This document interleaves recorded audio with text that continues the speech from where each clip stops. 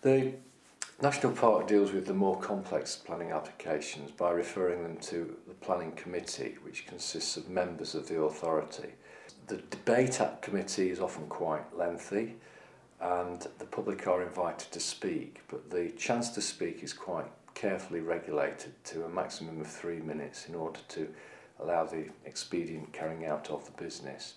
There are other applications which are called delegated decisions, and these are applications where the officers have been empowered to determine them because they are of a more minor nature.